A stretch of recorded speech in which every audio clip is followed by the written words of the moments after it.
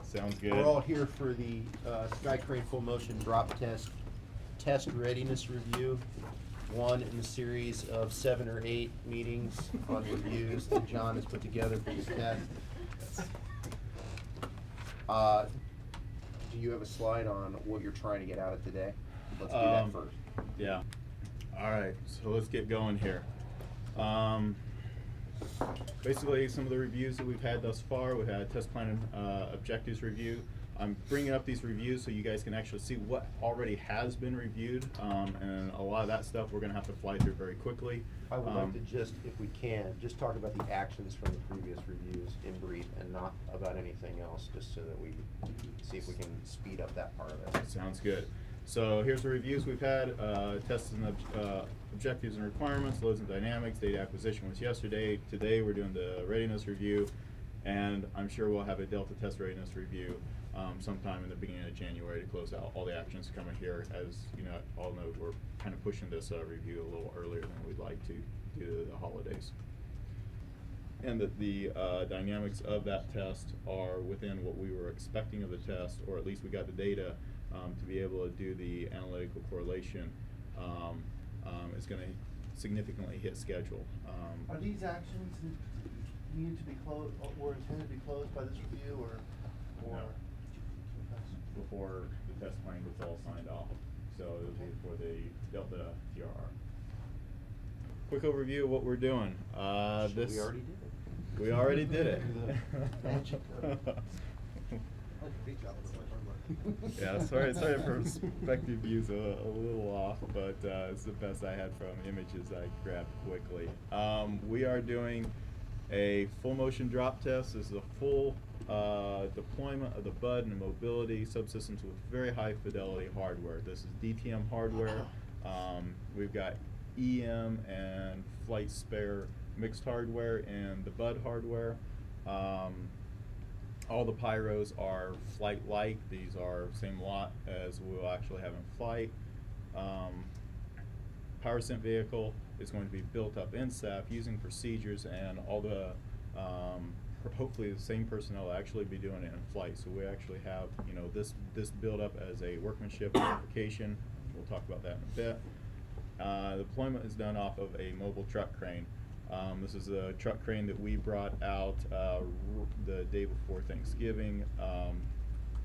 Contracted them out here. We went through a whole bunch of loads and dynamic modeling of the crane. We had accelerometers on it and load cells and a lot of fun stuff to actually be able to capture the modes and such that this crane is going to give to the test during the deployment. So that's where this photo actually came from.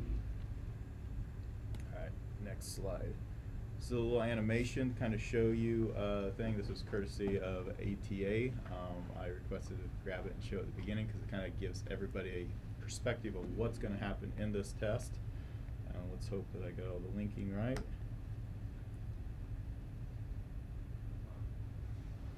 So that shows what we are hoping to see. I'll play it again. You can see the hopefully it's that boring. Hopefully it is that boring. I mean, we are shooting for boring tests. You thought that was They boring? will be. I saw the other deploy tests. They were pretty boring. It's true. It was good. So hopefully it is that boring. So the crane is definitely getting excited, but Yep. Per the discussions we had with you guys the other day, it really doesn't contribute that much to the vehicle dynamics. Correct. It's isolated by the descent stage, which isn't really visible in there. It's a little dot, but that's a mass and there's flexibilities. So the crane doesn't participate significantly. The objective in setting the timings, Adam, was to get the right excitation of the mobility system and the chassis and get enough dynamics in the system. Test day. It's going to be one long day. Test day, we start transporting the power sent vehicle to the test site. We'll lift the power sent vehicle using a mobile truck crane. Test deployment. This will all be basically off of Rich Webster's pyro box. He hits go. It'll start the pyrotechnic firing sequence. Of course, the release nuts on the Descent stage will initiate, starting the deployment. The bud will deploy, allowing the rover to come down. We'll initiate the mobility system about 3 seconds in. Of course, the bogies will be deployed near snatch. The rover will snatch at the end of the bud deployment, and the dynamics will settle out. Dynamics we see here are different from on flight due to no descent stage. We'll be damping our modes and such. So once you start looking at some of the flight compared to test data, you'll definitely see some of that stuff. After we have the full deployment. When exactly will the pyro install? The bud retraction mechanism override Once the You'll come down far enough that they both have to engage. We'll come down there, you'll both exceed will the fire. bud retract. And due to the fact that we're using flight spare bridle exit guides, those springs are more powerful than the other. So But so you'll descend until the bud uptake is locked out, or spooled all the way up. yep. Because bridle exit guides only have 2.5 meters of worth of retraction before they fill up their drums and jam. But in flight, we come down, the bridle exit guides take up the differential slack, but the uniform slack. They don't know whether they're taking up differential or uniform. They just start taking up slack. And so then there's the a chance sequence that really is exactly flight-like. Yeah, there's most likely in flight the bridle exit guides will do all the slack maintenance, and the bud is really just there in case. But by virtue of the ratio of the spring stiffnesses. Yeah, exactly. That's exactly right.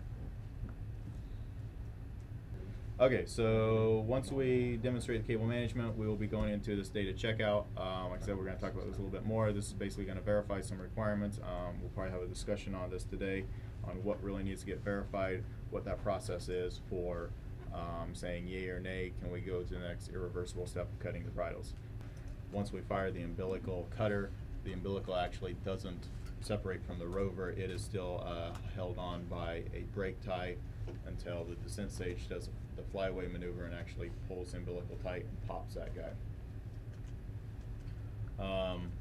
We will then load the test articles. After this, all the testing is pretty much done. We'll load the test articles onto carts and return everything to clean room. Of course, post-test, we will be doing post-processing of all the test data. All right, test objectives and requirements. This has already been reviewed. Validation, demonstrate the separations, bud, and mobility. Deploy, all operate within the predicted bounds with no unexpected and/or unpredicted system interactions during a full-scale, complete Skycrane deployment using flight-like hardware, interfaces, assembly workmanship, and installation procedures. At the time of test, the wind shall be less than 10 miles an hour with gusts no less. 10's pretty low. No. Ten's pretty good. Ten's pretty good. 10's pretty good. We're guarded by buildings. No, I mean, you're pretty sheltered from what's going on, but it can also swirl around on you. Is the 10 mile an hour at the JPL weather station up on the mesa, or is it down here? Yeah, you gonna put something on top of the crane? No, we're planning just at using the weather station data. So that's pretty. Usually, that means that that area's a lot less. All right, should be. All right, testing shall be done between 10 a.m. to 2 p.m. on either sunny, partly sunny, or slightly overcast weather. This is a requirement coming from, obviously, if it's heavily overcast, the humidity is going to be too high and we're not going to be able to test. But this is for shadows and angles of the sun that give us the best view for the high-speed cameras. So you can't have cell phones. There's multiple accesses. We're gonna have to lock them all up. Yep. Yeah, So Bringing in the National Guard. The test time is a hard requirement?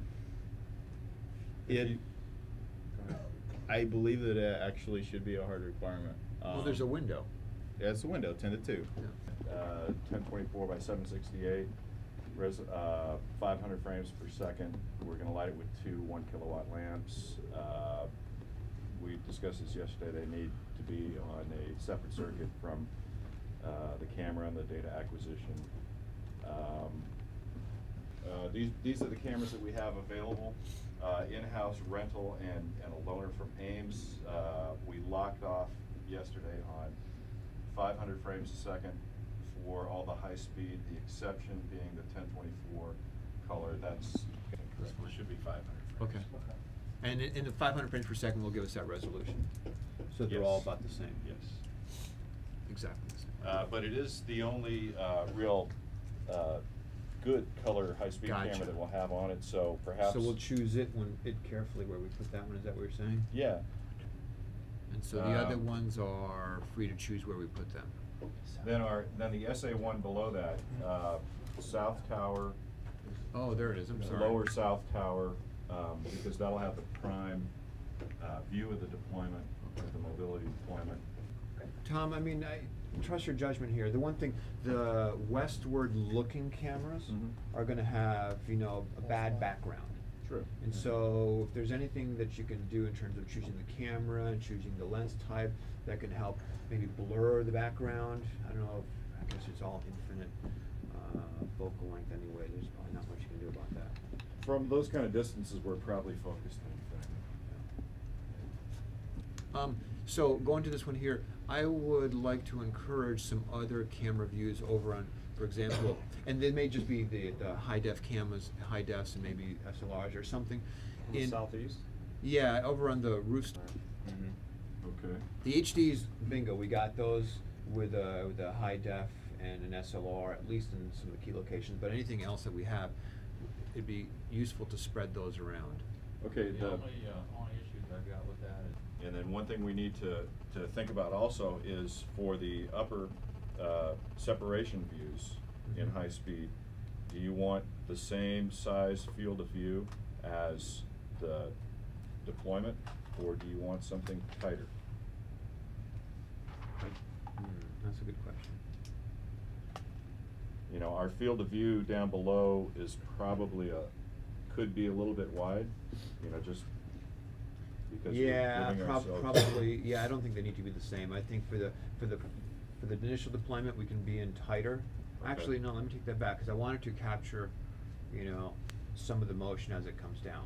Okay. So, Well, our field of view let's for. work that one off. Conceivably, you could Okay. you might wanna choose a camera that's placed to pick up the rover at the location or in the location of deployments and final, because at the bottom, So the idea is we've got one. it's out of frame. Well, what we have right now is, in order to catch the full motion, we've got two orthogonal pairs, one basically for the separation event, and then one for the mobility deployment length. And do they overlap the frame? I don't the- think the they, field of I don't views think they're gonna overlap, but then the overlap will come from the high def cameras, not the high speeds, cause the high speed, there's not much happening that's high speed worthy in the middle. Well, that could be a use Hopefully. for. Yeah. That could be a use for the SA1 color camera.